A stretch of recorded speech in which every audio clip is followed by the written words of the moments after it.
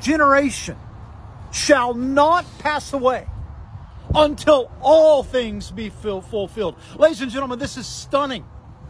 This is a staggering statement by Jesus.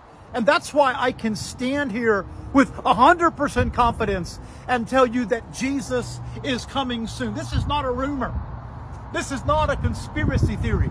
This is not a legend, a fairy, a fable, a fairy tale, a fable, or fantasy. Jesus is coming soon. Many of you doubt. Many of you scoff. Many of you mock me. Many of you laugh at me. But Peter said, the scoffers will come. Where is the promise of his coming? I'll tell you, I got the promise right here.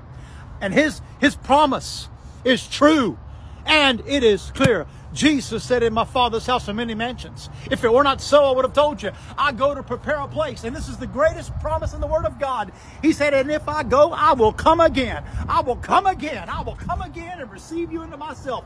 You can take that to the bank. Now, the cemetery over here, Arlington. What they died for was our liberty and our freedom. But today it's being taken away.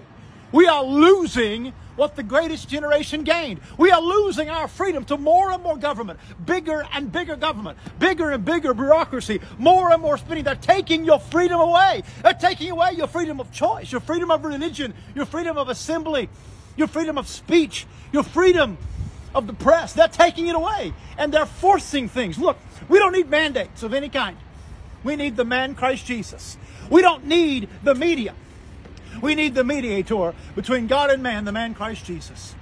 Ladies and gentlemen, let us again stand and fight for what the greatest generation fought for, and that's freedom. Jesus said, you'll know the truth, and the truth will set you free. Independence, liberty, and freedom. Freedom, freedom. Hallelujah. And the true freedom is in Jesus Christ. This is Evangelist Mike Dyal reminding you, Jesus is still your answer. Amen and amen.